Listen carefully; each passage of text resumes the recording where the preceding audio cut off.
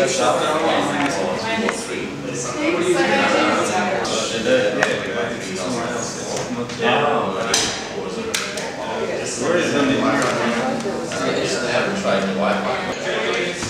are you going to use your computer? So are you if you want the files and journals, they read what you did before. You never go back to your no, okay. You just play half an hour.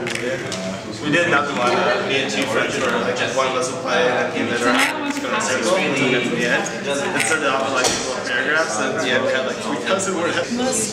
Not let it cover up, like you need straight off, then you connect, and then you say you're inside. Yeah, you're inside.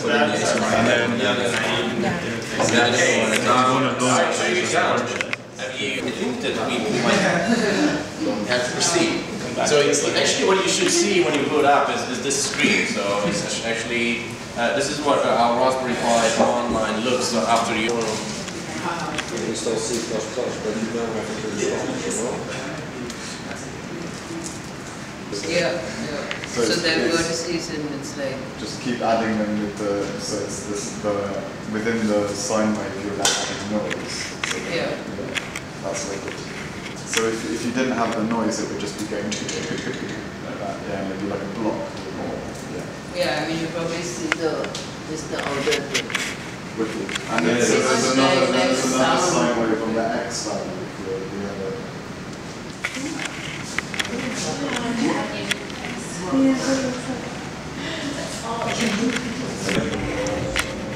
I know, I feel like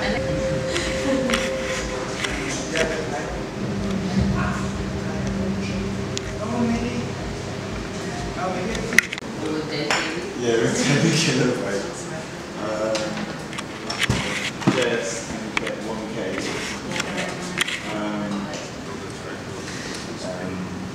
I have simply ported a sketch I had in processing. Yeah. And I ported it to open frameworks. I'm just playing around a little bit to get a feel for the new syntax and everything. Yeah, just a bunch of rotating things. Looks good. Yes, it's nice. But that's because it's Raspberry Pi. If you had it installed on your PC or something, it could simply be copy-pasted and everything. But here it's complicated. We're gonna do again the digital write, because it's like an on or off. Everything with digital has just two states. I'll try to slowly explain it, and when we're done with the sketch I will walk through it one more time just to summarize where we are and how we're going to expand on it, and I will ask questions if everybody knows it or not. This lens is going to burn now. So we're going to do that by writing pin mode in the setup phase, because it's a setup thing. A variable that we can use instead of number 13. We're going to use set the pin mode, so it's going to be an output to an output. So pin mode off is not something coming in, but it's something feed on top of it. A short one and a long one. And I hope I'm going to say this right, otherwise we just all have to twist our head. Yes. One is a minus and one is a plus. I think you guys have a fairly good idea already what computer vision means, but you know, it's this really large kind of area of computer science trying to extract some kind of information from images. And these could be different types of images. It could be like a static image or a video, a sequence of image, or you know, when working with depth cameras or 3D image, so an image that has 2D and then also some depth information. like with the red. Because we needed to be able to see it to see what was going on. Because I think, well, as far as I understand it, like what she was basically doing was we were affecting the pixels that were on there, but then once you affect them from the original, there's no way to go back. So you needed to have a copy of it so you can see what the original was and then what you were doing when you moved the mouse and changed the texture value or the color. Yeah, I mean, in theory we could have made two auth images instead of an auth image and auth texture if we wanted as well. But yeah, the general idea was that we wanted somewhere else to keep the manipulated data, so we weren't overriding the original image that we loaded. It's kind of like a weird drawing program.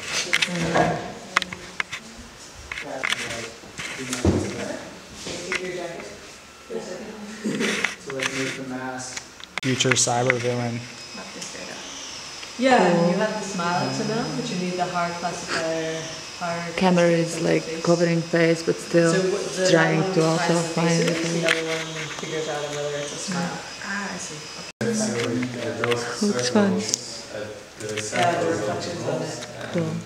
Yeah. Yes.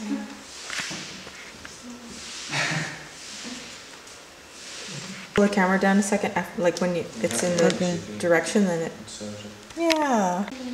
Can you move a little bit?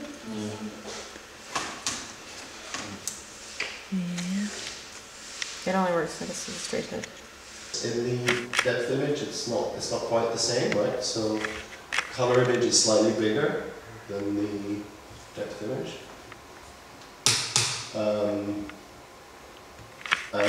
But the nice thing is they have a mapping. I don't know how it works. I mean, Microsoft have a function. I don't know if this works in Open Frameworks. We'll figure this out in a second. There's a mapping between the pixels from the depth camera and the color camera, so you can map them onto each other. That is true. In the code. Where does it say P? No. Like, what did it change from true to? So it should be, the other two should be. Yeah, just like this. It's a selfie where if you take the selfie, you disappear.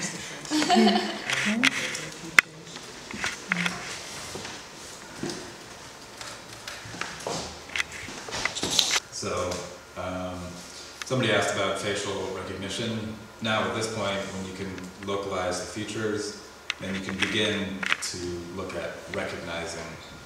But they're two very distinct processes that are often misrepresented in journalism.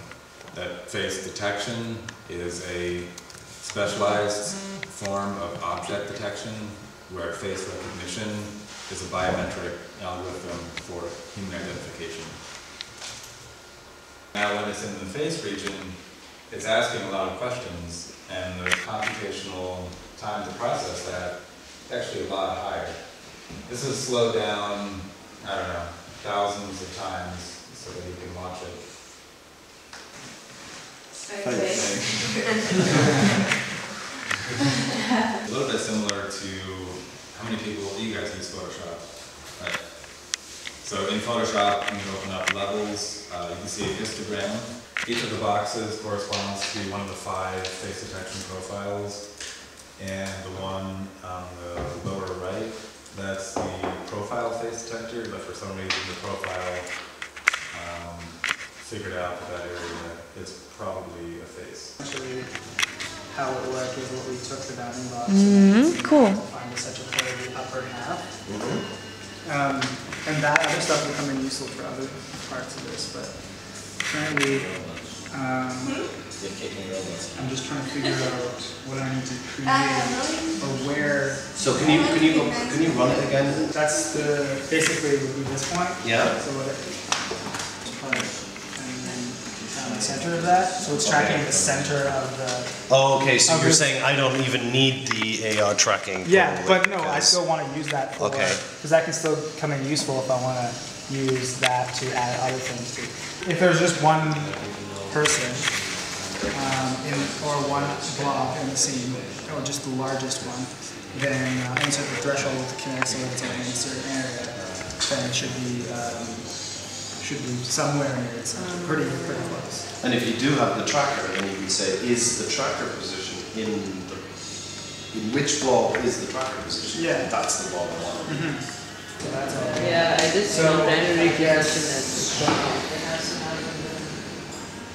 This here, but this is asking me 2 Ouch. variables, right? So, or is that? Yeah, mouse X. Can you explain So shortly? mouse center. Later. Is No, that won't work. It's the Indian grouping machine. Tell it again. The Indian grouping machine. Okay.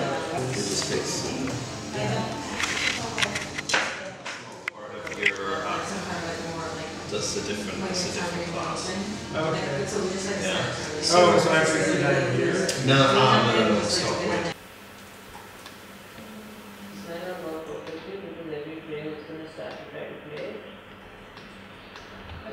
How do you tell him which Right now this is the first one. Okay. Understand. Yeah, but this will have a problem because it's happening every frame. Every frame. Yeah. Here is where you set your mask set X. Nice.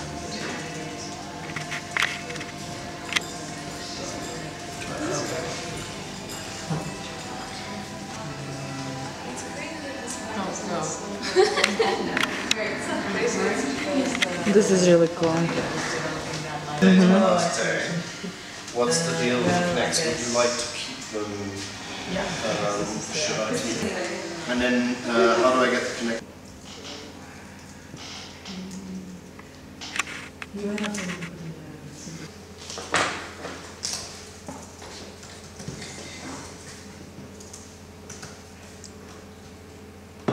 Okay.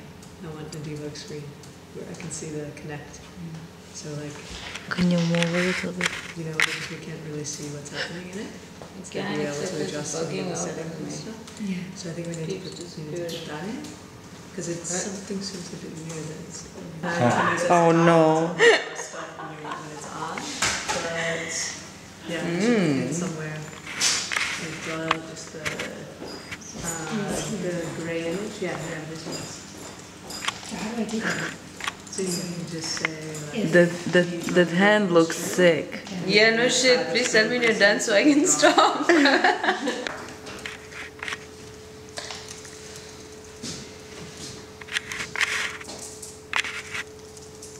I write equals true? that's equals.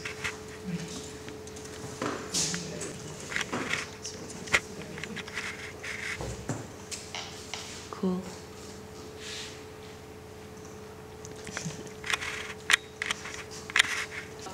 So what we're doing is just we're taking that blob image and then we're giving it 100 back and forth, which might not be perfect, but we'll see what it looks like. Okay. Yeah, but I want it to stay always like this. You will always want it like this. Yeah. This is perfect. Okay. So now we know it needs to be -1, -1, 1, 1. All right. So it's 0.5, so it's half of Can you see the images? It seems strange that It's so weird at this point. Do you need a thing to project onto, or do you have a thing already? It would be interesting if we had like just like a thing like this, like kind of like a shield, and then you could just project it. Like Link. The mirror shield. Oh, I don't know that one. No, that's a video game. Yeah, so this one will get you pixelated if you move and if you feel that again, it gets all pixelated. And also black and white or something. Yeah, also black and white just to have a little bit of a contrast and make it clearer.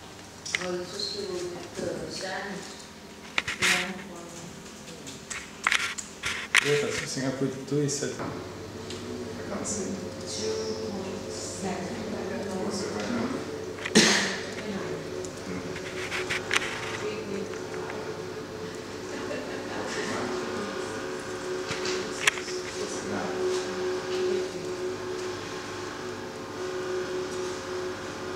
We don't want it that's much nicer.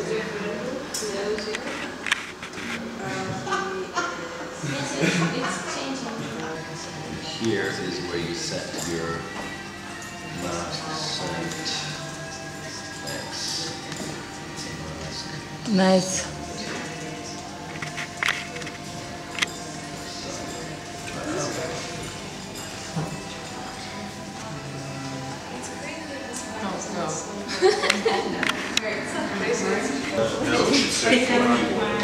This is the screen of the pie.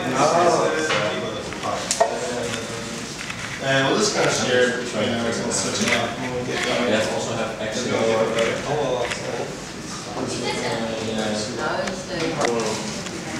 You install C++, but you know everything is wrong as well.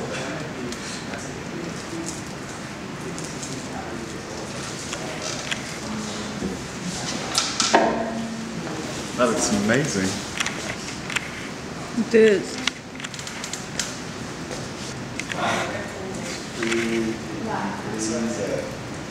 Then it's noise.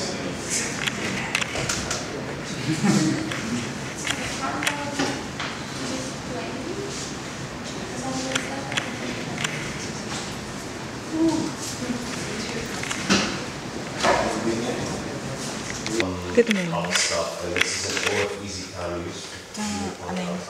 No worries. That's interesting. So let's do it with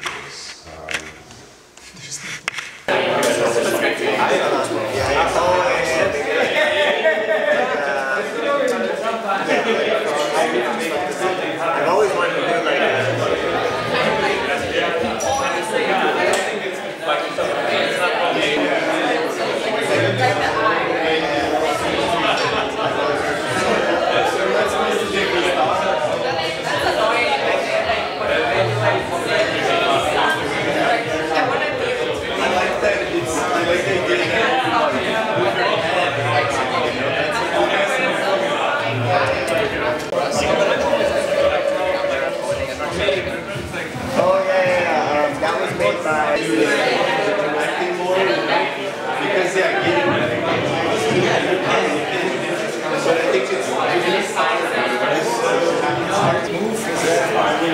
in the background and you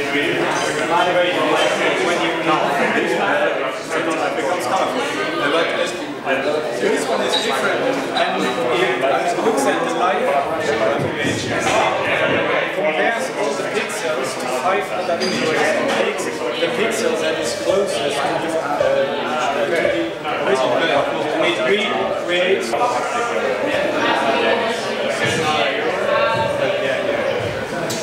how long does it take you to and so I've been doing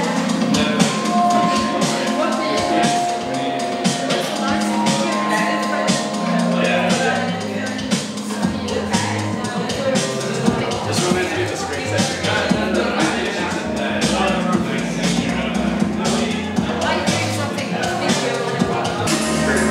Or even you can think of if you have to think of VR, you can think of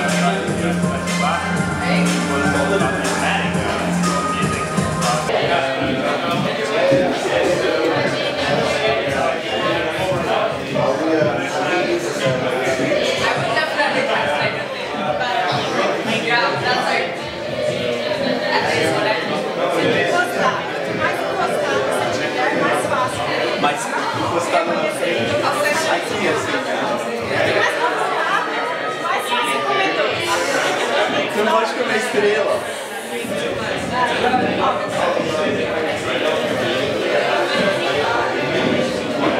Vou detectar olho também, ó.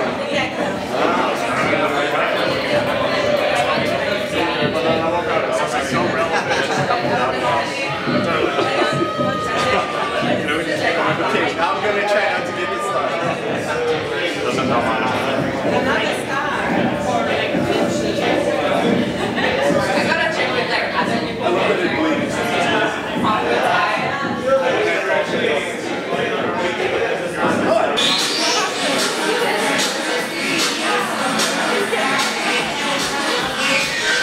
You have to eat flour.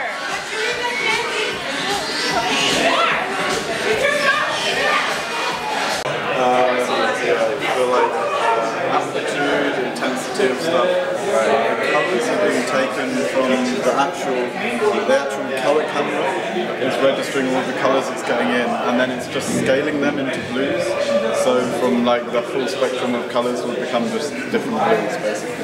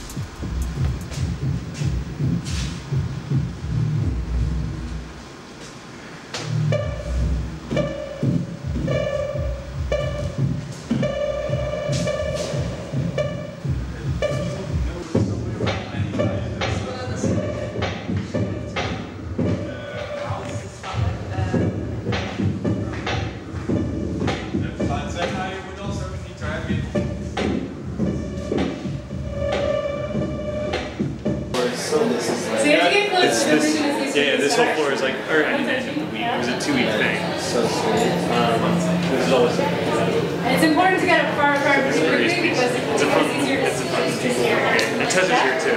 Oh, nice. Yeah. Okay, I think she might be right. Lorenzo. Okay, we'll show. We'll give you a demonstration.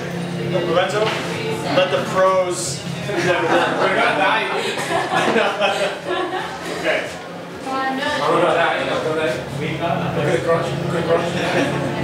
The crotch is very, very powerful. You have this technique now as keeping. I don't know what you want to do. What do you want to do? It's just keep it small. Yeah, there we go. Oh. It's better than today's match. It's like all about ball. There we go. To jak dzisiejszy mecz. Jak mecz dzisiaj. Też piłka.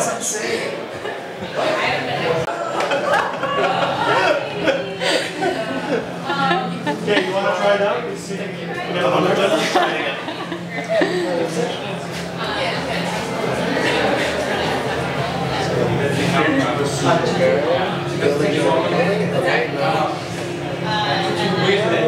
How do you go there?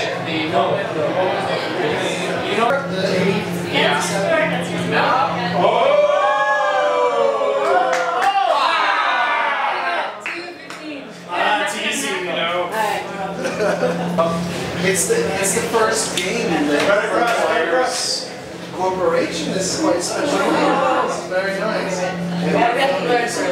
am a little bit, but Stay on the line. On the line. On the line, okay. Now get a little closer. You're going to charge up the ball. No touching. No touching. Get with it. Closer. There you go. Okay, good. Now spread. Spread it. Stay apart, stay apart. Stay apart. We're gonna get that. Okay, it's fixed. Yeah, it's gonna get hard.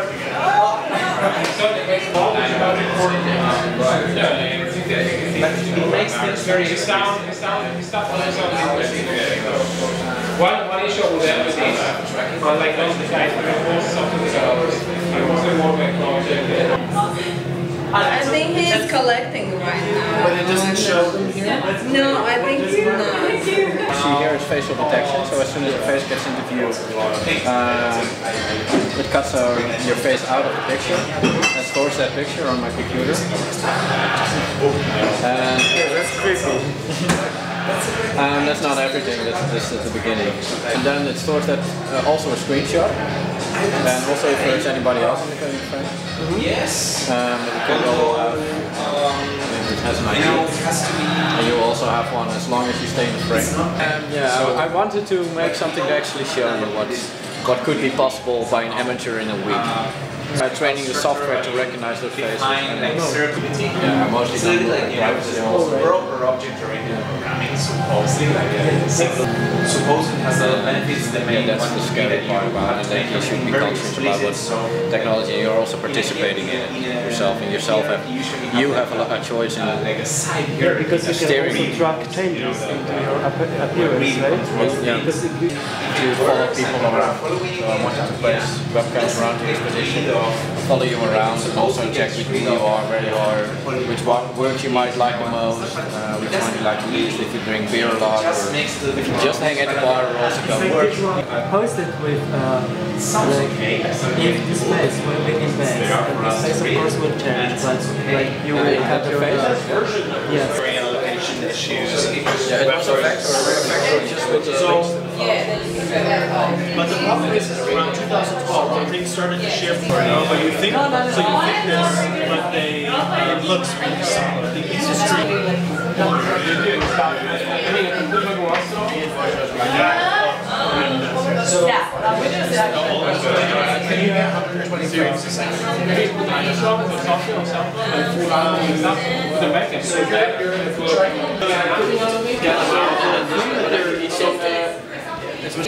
basically, they wanted to make it so that people could monetize content.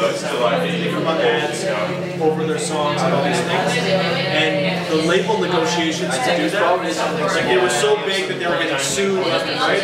And it basically just comes to play rates. And they fought for like 300 loss.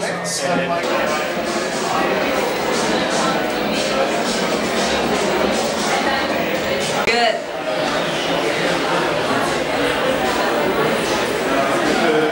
It's a Raspberry Pi. And a Raspberry Pi. Do I have to go back in? Come back! Oh! Enjoy touches what you're doing! Enjoy the touches? Oh, cute! Oh, wow. Ooh, yeah, that's the spot. No, that's horrible. I don't think that. I would never do that. No, no.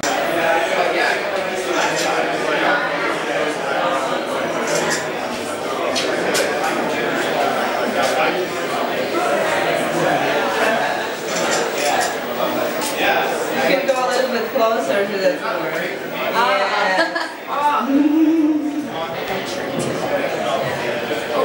가까이 한 명만 된다. 아니 된다 된다. 좋다. 어쩐지. 가까이 오면은 또 이거는 안 잡히네. 아 진짜?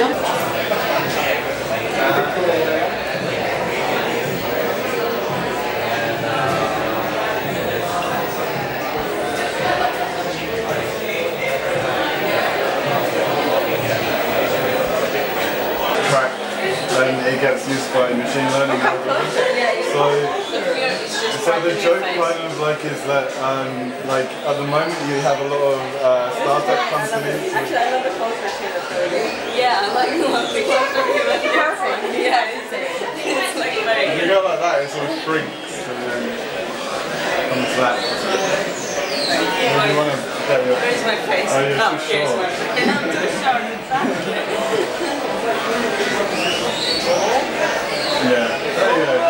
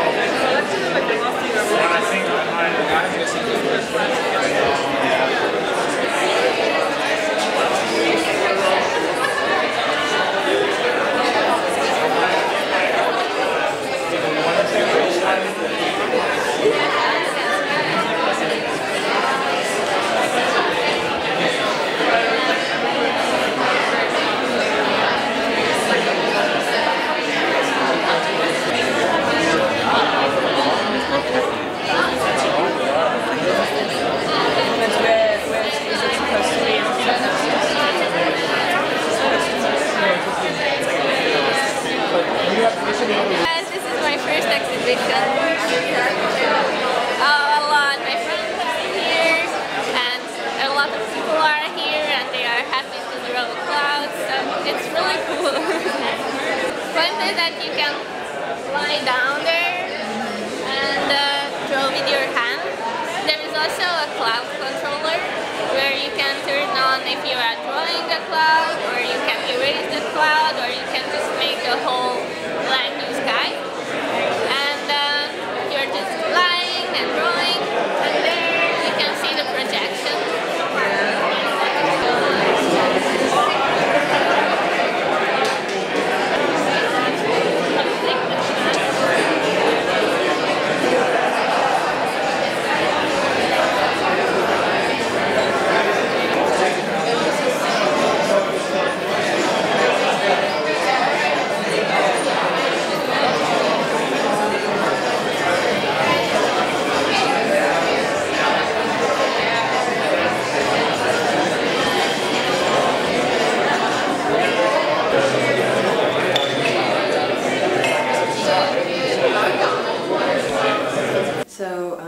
I started the school 2.5 years ago or something like this, so summer 2014, and the idea was to create a 4-week program where people can have an intensive learning experience, because myself, I've already taken a ton of workshops that are 1 day or like once a week or something, 2 weeks or something, and I never actually learned, so I always have to relearn all the time, and I was kind of tired of having to do that myself.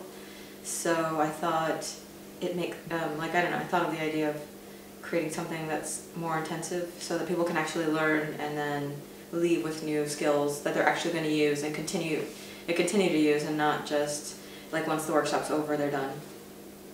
The topic I was teaching in this workshop was about computer vision and interactivity. So computer vision has been a method a lot of artists and designers use to add interactivity to works for quite some time now, and it's something I used a lot in my own artworks. So the course was on the one hand teaching some of these methods that are used in more creative projects, and then also looking at some, of the contemporary discourse about surveillance and how computers see and how they can analyze images, which is also, I think, an interesting topic that a lot of artists are working on. So during the course we did a lot of, we worked with open frameworks to look at different toolkits for getting information from a camera, looking at motion detection, using a Kinect to track people, and other ways of working with image processing. I also want to say Chris is awesome. Like, she's always quite the favorite teacher, and so I enjoy whenever she has like a break in her regular schedule of teaching at Parsons Paris to share her knowledge with the rest of the world. Well, the School of Ma is awesome. Coach Rachel does such a good job of organizing it. And so this is my 3rd year doing it, so obviously I've had a great time. They're always a good group of people. Christiane Frinix was teaching how to use the Raspberry Pi and some command line and some beginning open frameworks. And Mo Seeger was here, and he was teaching also a bit of open frameworks alongside Chris. And Adam Harvey came in to talk about his work with computer vision and surveillance. And Gene Kogan came in the last week to share a little bit about what he's doing with machine learning. And we had a great time. It was a pretty successful workshop. I was really pleased that the students worked really hard. Everyone came out with like a really amazing project in just a week. And I feel like everyone learned a lot, and so they can take their skills and continue working. Yeah, I'm kind of excited about the idea that a lot of the students are living in Berlin, so then we're going to continue to learn together how to use open frameworks, which I know is going to be painful. It's painful when you try to do it on your own, so at least it lessens the pain when you have a group of people that you really care about, get along with, and want to keep learning together. So I'm excited actually about the potentials now for what we're going to do in the future with the new great things we learned. from the instructors in the program, all of them, and especially Chris. Basically half and half. No, but there was more women than 60, men. 40, yeah, more women than men actually. But also a really international kind of group, right? Yeah, I think representing 11 countries. And I think it was really interesting to see the different struggles that people had. For example, like the creative people are always struggling to feel like they know enough about the technology, and the tech people are struggling to feel like they're creative enough to do something that they can show other people and have it considered art. So it's really interesting. I mean, especially in a 4-week intensive thing, then you get a lot of like people's fears come out, and also too like that in the end, you know, when you're trying to make your own thing, you're exhausted and emotional, and like maybe I'm just speaking for myself. But it's really interesting. Yeah, but then and it's so great then when you already have the community, then you kind of built it up, and then it's just like, it's like almost like that's what it is. It's like you create a program, and the first weeks are building the community so that you can support each other as you struggle to create something that you care about in the end.